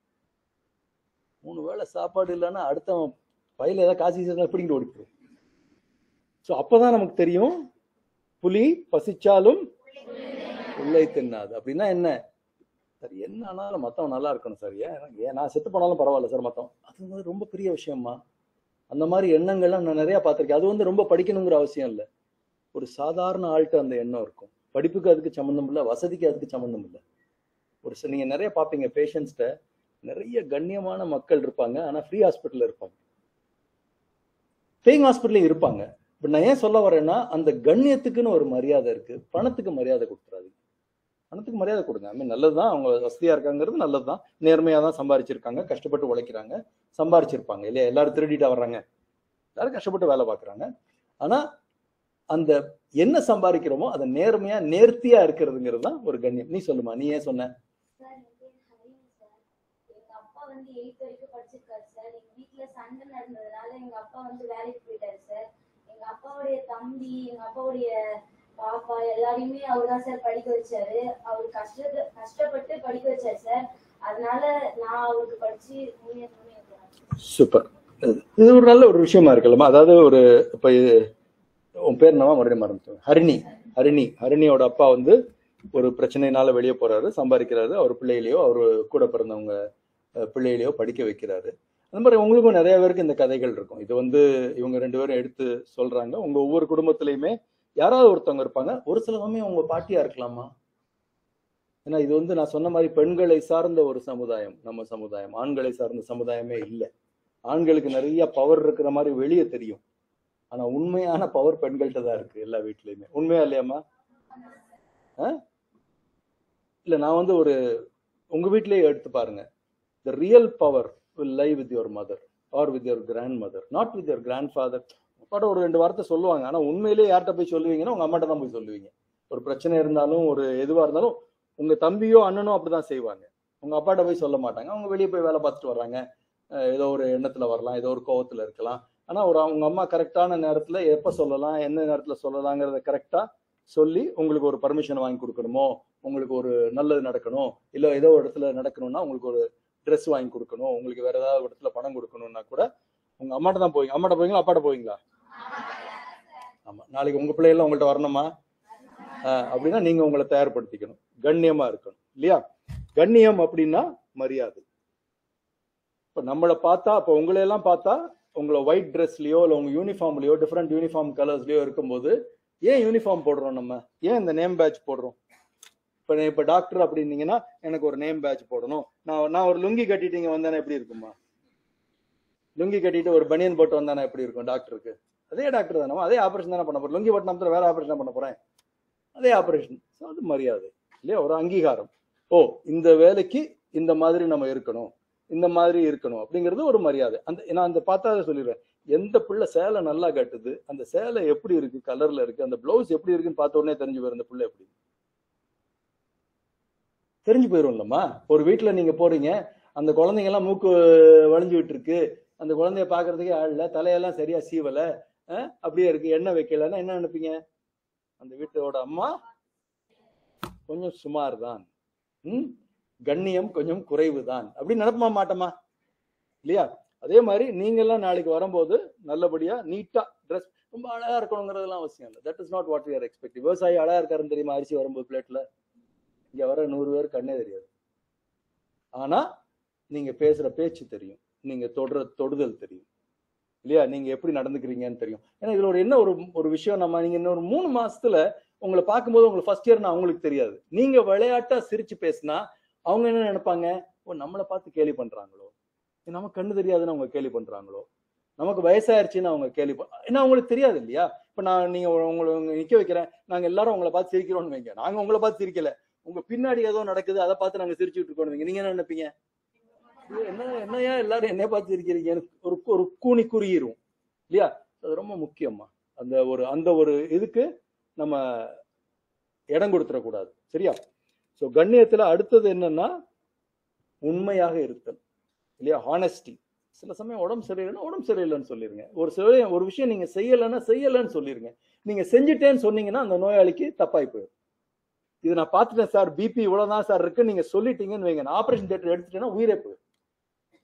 சோ இப்போ வரக்கூடிய நீங்க காலகட்டம் இது வரைக்கும் நீங்க சின்ன பிள்ளைங்க, இப்போ அவர் கண்ணு பாக்குறாரா இல்ல குருடாக போறாரா, அவர் உயிரோட இருக்க போறாரா சாக போறாரா, இதுதான் இப்ப இருக்கக்கூடிய கேள்வி. அதான் நம்ம பொறுப்புங்கிறது அதுதானே. ஏன் கடமை, ஏன் அந்த ஒரு ரெஸ்பான்சிபிலிட்டின்னு சொல்றோம்னா நம்ம எடுக்கக்கூடிய வேலை அப்படி இல்லையா? இந்த விவசாயி பண்றாரு, கண்ட கெமிக்கலை போடுறாருன்னு வைங்க, நம்ம பிளேட்ல வர்றது என்னவா இருக்கும்? விஷமா இருக்கும். பாக்குறதுக்கு அரிசி மாதிரி இருக்கும், ஆனா உள்ள விஷம் இருக்கும். ரொம்ப ரொம்ப ஜாக்கிரதையா அந்த டிக்னிட்டி, அந்த ஒரு கண்ணியமா விட்டுறக்கூடாதுமா. அடுத்தது லாயல்ட்டினா என்னமா? உண்மையா இருத்தல். லாயல்ட்டி ரொம்ப முக்கியமா. எனக்கு நான் நிறைய விஷயங்கள் பார்த்துட்டேன். எனக்கு பிடிச்ச 2 விஷயங்கள் இந்த இந்த விஷயத்துல எல்லாத்துலயுமே, எஸ்பெஷலி பெண்கள் இருக்க வேண்டியது பொறுமை. இன்ஃபேக்ட் நான் எல்லா பிள்ளைகள்ட்டும் சொல்லுவேன், எனக்கு அசஸ் பண்ணுவாங்க 2 நர்சஸ் எல்லாம் அசஸ் பண்ணுவாங்க. ஒவ்வொரு தடவையும் எனக்கு அசஸ் பண்றவங்க கல்யாணம் ஆகி வரும்போது பத்திரிக்கை எல்லாம் கொடுப்பாங்க இல்லையா? எல்லாம் பட் பல பிள்ளைகள் கொடுப்பாங்க. நான் ஒரே ஒரு விஷயம் தான் சொல்லுவேன், நீ கொஞ்சம் பொறுமையா இருக்கு, எங்க போனாலும் பொறுமையா இருங்க, என்ன கஷ்டம் வந்தாலும் பொறுமையா இருங்க. அந்த பொறுமை உங்களை காப்பாத்திடும். அவங்களுக்கு மாத்திரம் இல்ல, அந்த உண்மை எனக்கும் தான். இந்த நிறுவனம் நடத்துறதுக்கும் எனக்கு நிறைய பொறுமை வேணும் இல்லையா? இந்த நிறுவனம் நடத்துறதுக்கு இல்ல, உங்களையெல்லாம் கொண்டு 1200 150 பிள்ளைகளை கொண்டு உருவாக்குறதுக்கு நிறைய பொறுமை வேணும். ஏன்னா இதுல 2 பொண்ணு மருந்து சாப்பிட்டுரும், ஒரு மாத்திரையை சாப்பிட்டுட்டு நான் மாத்திரை சாப்பிட்டேங்க, எதையாவது ஒரு கதை அடிச்சுக்கிட்டே இருக்கும். பொறுமை நிறைய வேணும். உங்க அப்பா அம்மாவை விட, ஏன்னா ஒரு அப்பா அம்மா ஒரு குழந்தைய 2 குழந்தைய பாக்குறதுக்கே தடுமாறுறோம். 1150 குழந்தைகளை பாக்குறது எப்படி இல்லையா? நம்ம குழந்தைன்னா 2 அடியாவது போட்டுடலாம், இங்க எங்கேயும் அடிக்கவும் முடியாது. என் குழந்தைன்னா 2 சப்புன்னு 2 அரை விட்டுருவேன். உடனே இல்லம்மா, நம்ம குழந்தைய நம்ம கண்டிக்காம யாரு கண்டிக்கிறது? என் குழந்தைய உங்க அப்பா அம்மா அறைய முடியும்? அவங்க குழந்தைய நான் அறைய முடியாது இல்ல? அந்த கட்டுப்பாடு, அந்த டிசிப்ளின் ரொம்ப முக்கியமா. இதெல்லாம் குழந்தைங்கன்னா இந்த கண்ணியம் அப்படிங்கிறது இன்னொரு விதமா நான் சொல்றேன். நாளைக்கு ஒரு வீட்டுக்கு நீங்க கல்யாணம் ஆகி போறீங்க இல்லையா? நான் ஒரு கதை சொல்றேம்மா, இது நடந்த கதை, அரவிந்த் கண்ண மருத்துவமனையில் நடந்த கதை. இந்த டிக்னிட்டிய அந்த ஆரம்பத்துல இருந்தே நீங்க ஒரே மாதிரி இருந்துட்டீங்கன்னா இந்த சமுதாயமும் சரி உங்க குடும்பமும் சரி உங்களை ரொம்ப அணைச்சுப்போம். ஆனா ஆரம்பத்துல ஒரு மாதிரி பின்னால ஒரு மாதிரி இருந்தீங்கன்னு வைங்க, இந்த சமுதாயம் உங்களை ஒதுக்கிடும், அந்த குடும்பமும் உங்களை என்ன அன்னைக்கு இப்படி இருந்துச்சு இந்த பொண்ணு, ஏன் இன்னைக்கு இப்படி இருக்கு அப்படிங்கிற மாதிரி. நான் ஒரு சின்ன ஒரு உதாரணம் சொல்றேன். ஒரு மதுரையில் நான் இருக்கும்போது ஒரு பொண்ணு கல்யாணம் ஆச்சு. நல்ல திறமையா வேலை பார்க்குற பொண்ணு. அந்த பொண்ணுக்கான 24 வயசு இருக்கலாம். ஒரு கல்யாணம் ஆச்சு, நல்ல இடத்துல தான் கல்யாணம் ஆச்சு, நல்ல பையன். அந்த பையன் ஏதோ ஒரு நல்ல வேலையில இருந்தாரு. அந்த பொண்ணு ஒரு 3 மாசம் 4 மாசம் ஆச்சு. ஒரு நாள் ரொம்ப ஒரு மாதிரி வருத்தமா வந்துச்சு. என்னம்மா இப்படி வருத்தமா இருக்கே அப்படின்னு கேட்டோம். ரொம்ப நல்லா அசஸ் பண்ணேன், எனக்கு தேட்டர்லாம் அசஸ் பண்ணேன். ஸோ எனக்கு நல்லா தெரியும்.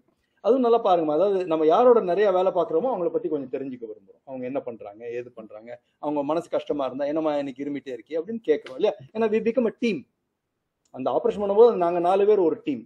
அந்த டீம் இவர் டாக்டர், இவர் அதெல்லாம் கிடையாது. As a team we give ஒரு காமன் ஒர்க். அந்த பொண்ணை நான் கேட்டேன், என்னம்மா ஆச்சு, ஏன் இப்படி வருத்தமா இருக்கு அப்படி? இல்லை சார், என்னை நம்பவே மாட்டேங்கிறாங்க சார் எங்க வீட்டில், கல்யாணம் ஆன வீட்டில். என்னம்மா ஆச்சு அப்படின்னா, நான் அந்த பொண்ணு சொல்லுது, எங்க மாமியார் சாவியே கொடுக்க மாட்டேங்கிறாங்க சார், பல சரக்கெல்லாம் உள்ளதான் இருக்கு சார், நான் இந்த காலையில் ரொம்ப வருத்தமா கோவமா பேசிட்டேன் சார் எங்க மாமியார்ட்ட, தான் மனசு வருத்தமா. என்னம்மா பேசுன நீ, கோவமா பேசுன அப்படின்னா இந்த பொண்ணு சொல்லுவான், அரவிந்த் கண் ஆஸ்பத்திரியில நீ நம்பி 1 கோடி ரூபாய் மிஷினே கையில கொடுக்குறாங்க, நீங்க 1000 ரூபாய் டப்பாவை சாவி கொடுக்க மாட்டேங்கிறீங்களே. இது இடம் பொருள் ஏவல்னு ஒண்ணு இருக்கு தெரியுமா?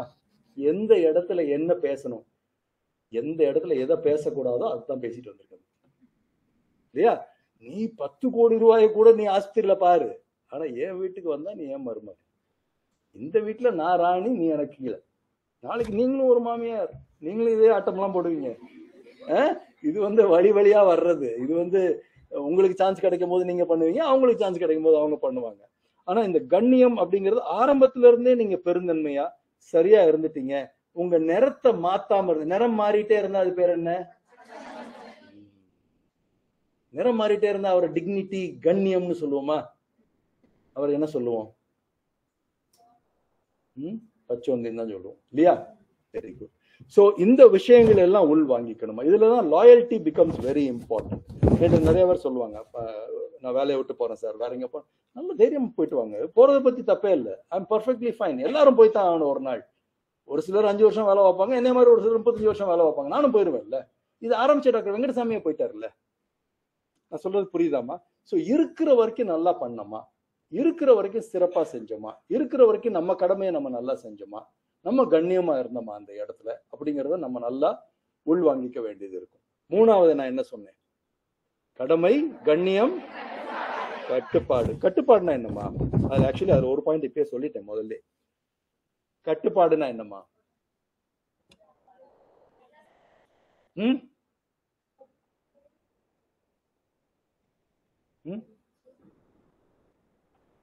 அல்ல, ஒரு பாட்டு கேட்டிருக்கீங்களா?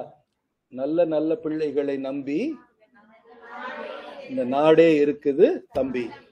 அதுக்கப்புறம் அடுத்த வரி என்ன? சின்னஞ்சிறு கைகளை நம்பி ஒரு சரித்திரம். இந்த பாட்டு உங்களுக்கு சரியா வருமா? நல்ல நல்ல பிள்ளைகளை நம்பி இந்த நாடே இருக்குது, தங்கச்சின்னு சொல்லணும், தம்பி இல்ல நீங்க எல்லாம். ஏன் நான் சொல்ல வரேன்னாமா, நான் அரவிந்த் கண் மருத்துவமனை நாங்க எல்லாருமே கண் பார்வை கொடுக்குற ஒரு நிறுவனமா மாத்திரமே பார்க்கல. இந்த 150 பிள்ளைகளோட வாழ்க்கையில ஒரு மாறுதலை கொண்டு வர்றோமா. இந்த 1000 பேரும் முன்னாடி போவாங்களா வாழ்க்கையில? இந்த சமுதாயத்தை மாத்துவாங்களா? ஏன்னா உங்க வாழ்க்கை எப்படி இருக்க போகுதுன்னு உங்களுக்கே தெரியாதுமா, யாருக்கும் தெரியாது, எனக்கும் தெரியாது. உங்க வாழ்க்கை எந்த விதத்துல மாறப்போகுது, நீங்க நினைக்காத தூரத்தை கூட நீங்க அடையலாம். நீங்க நம்ப மாட்டீங்க, எனக்கு அசிஸ்ட் பண்ண ஒரு பொண்ணு, நான் லண்டன்ல ஒரு மீட்டிங்க்கு போயிருந்தேன். அந்த பொண்ணு எனக்கு அசிஸ்ட் பண்ணிட்டு இருந்துச்சு. அந்த சமயத்துல லண்டன்ல ஒரு ஹாஸ்பிட்டல்ல அவங்க சீஃப் நர்ஸா இருந்தாங்க. எனக்கு ஆச்சரியம், எப்படிமா ஒரு 10 வருஷத்துல எப்படிமா இவ்வளவு பெரிய மாற்றம்? சார் நான் அரவிந்த் கணாஸ்ல வேலை பார்த்தேன் சார், 5 வருஷம் கழிச்சு அப்புறம் அந்த பொண்ணு கல்யாணம் பண்ணிருக்கு. அந்த பொண்ணு டிகிரி அதுக்கப்புறம் படிச்சிருக்கு. நீங்க இங்க இருந்து வேலையை முடிச்சுட்டு போனோடனே ஒரு டிகிரி படிச்சிருக்கு, நர்சிங் கோர்ஸ் பண்ணிருக்கு. அப்புறம் அவங்க ஹஸ்பண்ட் யூகே போயிருக்காரு, யூகே போய் வேலை பார்க்கு. சோ இங்கே நான் அந்த பார்த்த பொண்ணு, அங்க நான் பார்த்த அந்த ஒரு நர்ஸுக்கும் சம்பந்தமே கிடையாது. ஆனா அந்த மாதிரி பரிமாணங்கள் மாறக்கூடிய ஒரு பருவத்துல நீங்க எல்லாம் இருக்கீங்க. 18 வயசுல நீங்க எல்லாரும் ஒரே மாதிரி தொடங்குறீங்க, எல்லாரும் ஓட்டத்துல ஒரே மாதிரி தொடங்குறோம். ஆனா யாரு எங்க போறாங்கன்னு தெரியாது. ஏன்னா நீங்க எல்லாரும் இப்ப பள்ளிக்கூடத்துல படிச்சீங்க, 40-50 பேர் படிச்சிருப்பீங்களா ஒரு கிளாஸ்ல? இப்ப 40-50 பேர் எங்கெங்கயோ இருக்கீங்களம்மா. இப்ப நீங்க எல்லாம் ஒரு 100 பேர் இங்க இருக்கீங்க, மதுரையில ஒரு 300 பேர் இருப்பாங்க, கோயம்புத்தூர்ல ஒரு 150 பேர் 200 பேர் இருப்பாங்க. இவங்க எல்லாருமே ஒரு 10 வருஷம் கழிச்சோ ஒரு 15 வருஷம் கழிச்சோ எங்கெங்கயோ இருப்பாங்க. உலகத்துல எங்க வேணா இருக்கலாம். இன்னைக்கு நல்லா பாத்துக்கோங்க, இன்னைக்கு இந்தியா ஒரு வல்லரசு ஆகுது. இன்னைக்கு இந்தியா சாதாரணமா தமிழ்நாட்டு பொண்ணு தமிழ்நாட்டுக்குள்ளே இருக்கணுங்கிற அவசியம் எல்லாம் கிடையாது. இப்ப நிறைய பேர் இன்னைக்கு உலகம் முழுக்க இருக்காங்க இல்லையா? சோ நிறைய மாற்றங்கள் வரும். அதை நம்ம இந்த ஒரு 5 வருஷம் 6 வருஷத்துல நம்மள அதுக்கு ஏத்த மாதிரி மாத்திக்கணும், தகுதி ஏற்படுத்திக்கணும். தகுதி ஏற ஏறதான் உங்களுக்கு வாய்ப்புகள் வரும். நல்லா பாருங்க, எனக்கு மாத்திரம் எதுவுமே நடக்கல சார், அந்த பொண்ணுக்கு மாத்திரம் நடக்குது சார், அந்த பொண்ணுக்கு நடக்குதுன்னா உங்க நேரம் வரும்போது உங்களுக்கு நடக்கும். ஆனா அந்த நேரத்துல நீங்க ரெடியா இருக்கீங்களான்னு பார்க்கணும் இல்லையா? நான் இன்னொரு கதை சொல்றேன். ஒரு கிராமத்துல ஒருத்தர் இருந்தாராம். அந்த கிராமத்துல ஒரு நிறைய வெள்ளம் வரக்கூடிய ஒரு கிராமம், வருஷம் வருஷம் ஒரு வெள்ளம் வரக்கூடிய ஒரு கிராமம். அந்த வெள்ளத்துல வந்து அந்த ஊர் பெரியவங்க எல்லாம் சொல்லுவாங்கன்னா, அந்த சின்ன வயசுக்காரங்கள்ட்ட இந்த வெள்ளம் வரும்போது ஆத்த கடந்து தான் அந்த போய் அவங்க ஒரு இடத்துக்கு போய் தான் ஒரு சாமான்லாம் எடுத்துட்டு வரணும். ஸோ இந்த வெள்ளத்துல நீந்த தெரியவங்களுக்கு தான் அந்த வெள்ளத்தை தாண்டி நீந்தி போய் எடுத்துட்டு வர முடியும். ஸோ அந்த வீட்டில் அந்த இருக்கிற ஒரு 4-5 சின்ன வயசு பசங்கள்ட்ட அந்த 4-5 குடும்பம், ஒவ்வொரு பையனுக்கும் 4 குடும்பங்கள் அவரை சார்ந்து இருக்கும். எப்பா நீ உங்களுக்கு எல்லாம் நல்லா நீச்சல் கத்துக்கங்கப்பா அப்படின்னா, அதுல ஒரு பையன் சோம்பேறியா இருந்தான். என்ன மழை வரப்போகுது, சினிமா எல்லாம் ஒருத்தர் பண்ணுவார் இல்லையா, யார் பண்ணுவா இந்த மாதிரி, என்ன இப்படி எல்லாம் ஆக போகுது, நீங்க சும்மா கதை அடிச்சிட்டு இருக்கீங்கன்னு சொன்னார்.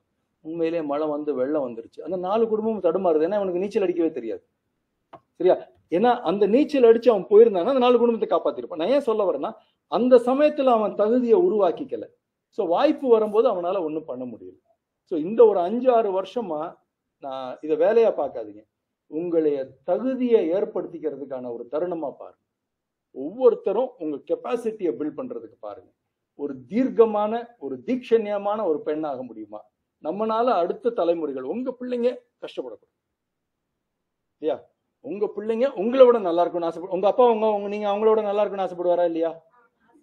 நீங்க உங்க பிள்ளைங்க உங்களை விட நல்லா இருக்கணுமா இல்ல என்னை விட கம்மியா இருக்குன்னு ஆசைப்படுவீங்களா? நல்லா இருக்கும்னு ஆசைப்படுவீங்க. அதை உருவாக்கும். ஸோ இதுல வந்து கட்டுப்பாடுல வந்துமா உங்க உடல் கட்டுப்பாடு ரொம்ப முக்கியமா. உடல்னா என்ன சொல்ற, உடம்ப நீங்க நல்லா பாத்துக்கணும். உடல்னா சாப்பிட்டு மாத்திரம் தூங்கிட்டே இருக்கக்கூடாது இல்லையா? இன்னைக்கு கொஞ்சம் கேம்ஸ் எல்லாம் விளையாடுவாங்கம்மா சென்னையில, எல்லா ஹாஸ்பிட்டலையும் கொஞ்சம் கேம்ஸ் விளையாடுங்க. இதுதான் விளையாடுற வயசு. கொஞ்சம் வெளியே போங்க, காத்தோட்டமா ஏதாவது ஒரு கேம்ஸ், ஏதோ ஒரு இடத்துல சின்ன சின்ன விஷயங்கள் பண்ணுங்க. பிசிக்கலா ஆக்டிவா இருங்க.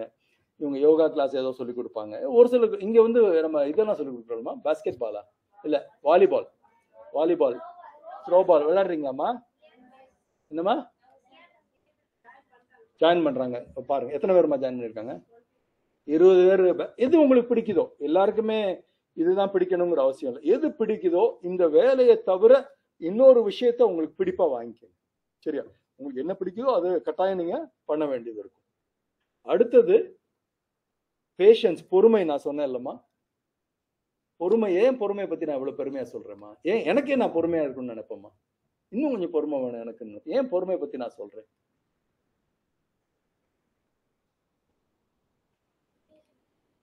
ஏமா பொறுமையா இருக்கணும்? அந்த பொண்ணு மாதிரி சொல்லிடலாம்ல, 1 கோடி ரூபாய் மிஷினை நான் பார்த்துட்டு இருக்கேன், நீங்க 1000 ரூபாய் டப்பா கொடுக்க மாட்டேங்கிறீங்க. அந்த நேரத்துல அந்த பொண்ணு வாய் விட்டுருச்சுன்னா அந்த வார்த்தைகள் எடுக்க முடியாது. எடுக்க முடியுமா? முடியாது. ஸோ பொறுமை வந்து ரொம்ப முக்கியமா. ஆரம்பத்துல உங்களுக்கு இது கடினமா தெரியும். இந்த ஒரு கோர்ஸ், இந்த விஷயங்கள் எல்லாமே உங்களுக்கு ஒரு புது இடம், உங்க வீடுல இருந்து வெளியே வந்திருக்கீங்க, உங்க சாப்பாடு பழக்கங்கள் வேற, உங்க வீட்டுல இருந்தவங்க பழக்கங்கள் வேற. ஒரு சிலருக்கு இந்த மாதிரி இடங்கள் கூட மற்ற இடத்துல கிடைச்சிருக்காது, ஒரு சிலருக்கு இதை விட நிறைய கிடைச்சிருக்காது வாய்ப்பு இருந்திருக்கும். பட் இதெல்லாம் அட்ஜஸ்ட் பண்ணி போறது ரொம்ப முக்கியமா. இதெல்லாம் பொறுமையா நீங்க அட்ஜஸ்ட் பண்ணி போனீங்கன்னா, இப்ப தெரியாது, ஒரு 5 வருஷம் கழிச்சு நீங்க உங்களை இங்க இருக்க சீனியர் சிஸ்டர்ஸ் எல்லாம் பாருங்க, உங்களை மாதிரி உட்கார்ந்தவங்க தான். 5-6 வருஷத்துக்கு முன்னாடி எல்லாரும் இந்த சிஸ்டர் எல்லாம் இங்க இருந்திருக்காங்க. நான் 93ல இதே மாதிரி உட்கார்ந்துருக்கேன் இல்லையா? திரும்பி பார்க்கும்போது 5 வருஷம் கழிச்சு நம்ம எங்கேயோ கொண்டு போய் விட்டுரு. நம்மளுடைய கான்பிடன்ஸ் எங்கேயோ இருக்கு, எதையும் சந்திக்கலாம். ஏன் அப்படி நினைக்கிறீங்கன்னா, ஏன் அப்படி சொல்றேன்னா, நீங்க என்ன பண்ணுவீங்க, தினம் ஒரு அட்லீஸ்ட் 50-60 பேர்ட்டையாவது பேசணும். ஹாஸ்பிட்டல்ல வேலை பார்க்கும்போது பேசணும் இல்லம்மா? 50-60 பேர்ட்டையாவது பேசணும், 100 பேர்ட்டையாவது பேசணும். இப்போ வீட்லயே இருந்தீங்கன்னு வைங்க, யார்கிட்ட பேசுவீங்க? உங்க அப்பாட்ட பேசுவீங்க, உங்க அம்மாட்ட பேசுவீங்க, பாட்டிட்ட பேசுவீங்க. சோ இது எல்லாமே சொந்தங்கள். இப்ப வந்து ஊர் பேர் தெரியாத ஆட்கள், நல்ல மனிதர், கெட்ட மனிதர், நயவஞ்சகர், கயவர் எல்லாரும் வருவாங்க ஆஸ்பத்திரிக்கு இல்லையா? ஆஸ்பத்திரி வந்து பஸ் மாதிரிமா, எல்லாரையும் தான் பஸ் கூட்டு போகும். நல்லவனை மாத்திரமா பஸ் கூட்டு போகும்? எல்லாருக்கும் ஆப்ரேஷன் பண்ணுவோம், எல்லாருக்கும் பார்வை கொடுப்பான். அவன் நல்லவனா இருப்பான், கெட்டவனா இருப்பான், கொலைகாரனா இருப்பான், அதெல்லாம் நமக்கு பிரச்சனை இல்லை.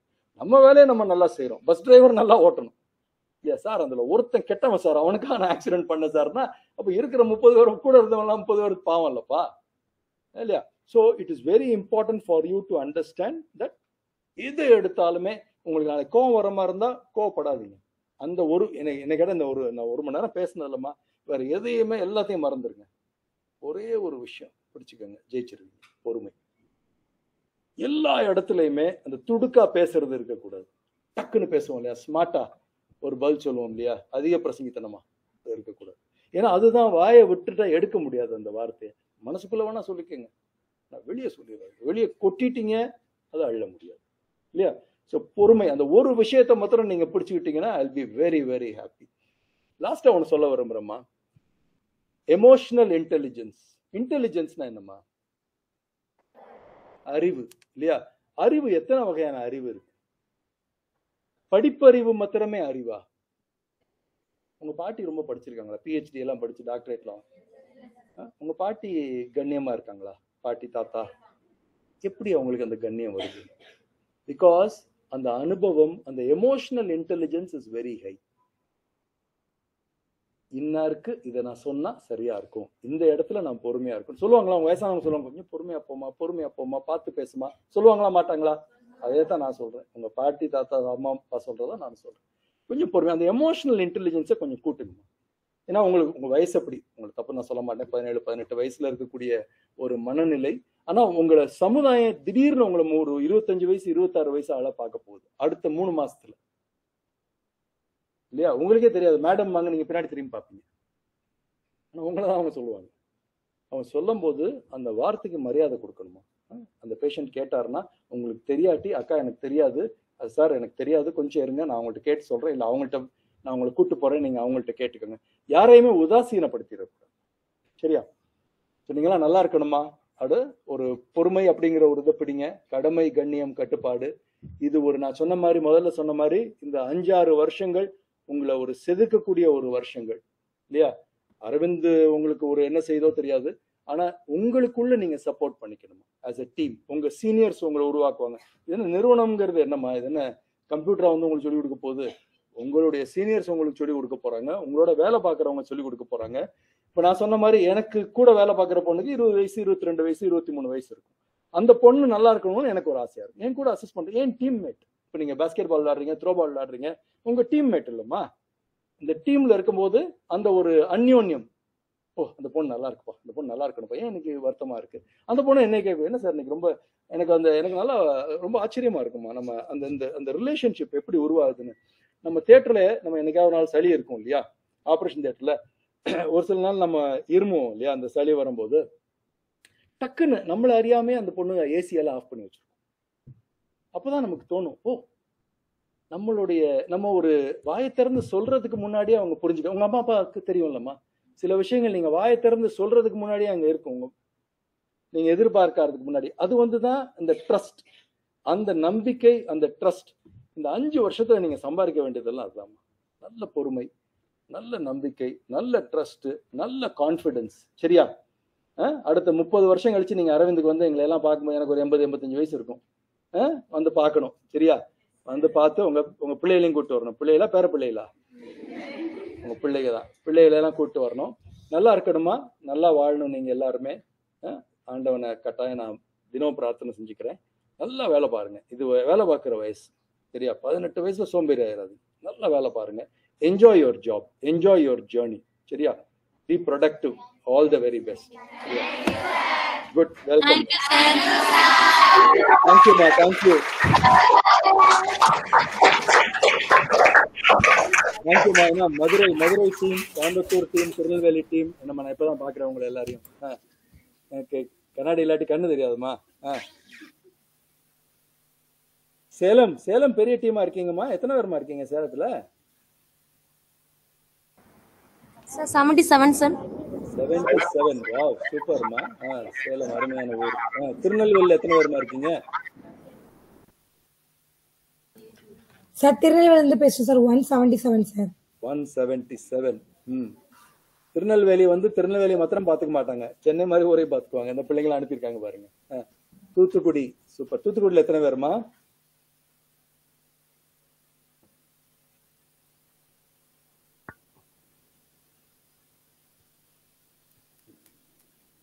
திண்டுக்கல் எத்தனை பேருமா?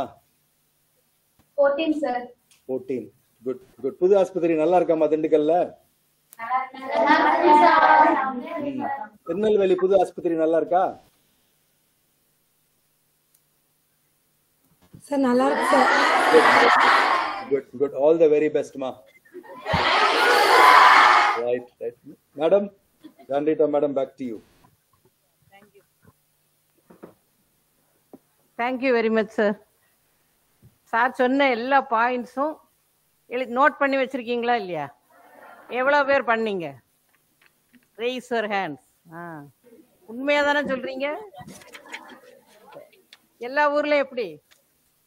அது ஞாபகம் வச்சுக்கணும். இந்த பேசுறதெல்லாம் வந்து பெரியவங்க சொல்ற அட்வைஸ் நம்ம வந்து அந்த தருணங்கள் வரும்போது அதை நம்ம உணரணும். அன்னைக்கு சொன்னார், அதை மாதிரி நம்ம நடந்துக்கணும், இந்த மாதிரி கருத்தோட செய்யணும், அவர் சொன்னதை நம்ம ஃபாலோ பண்ணணும் என்கிற ஒரு டெடிகேஷன் நமக்கு இருக்கணும். அதனால தான் உங்களுடைய வாஸ்ட் எக்ஸ்பீரியன்ஸ்லேருந்து ஷேர் பண்ணுறாங்க. அதை நம்ம வந்து நமக்கு ஒரு வழிகாட்டியாக எடுத்துக்கணும். Thank you very much sir. Thank you madam, thank you all. And இன்னொரு ஒரு விஷயம் நான் எல்லாருக்கும் சொல்ல விரும்புகிறேன். உங்களை எல்லாம் பார்த்துக்கிறதுக்கு ஒரு பெரிய டீம் இருக்காங்கம்மா. உங்கள் சீனியர் சிஸ்டர்ஸு இங்கே சென்னையில் எனக்கு அவங்களை எல்லாம் தெரியும், மற்ற எல்லா ஊர்லேயுமே இருப்பாங்க. அவங்களுக்கு எல்லாருக்குமே என்னுடைய பாராட்டுக்கள்மா. ஏன்னா ஏன்னா எல்லாருமே கை தட்டுக்குமா.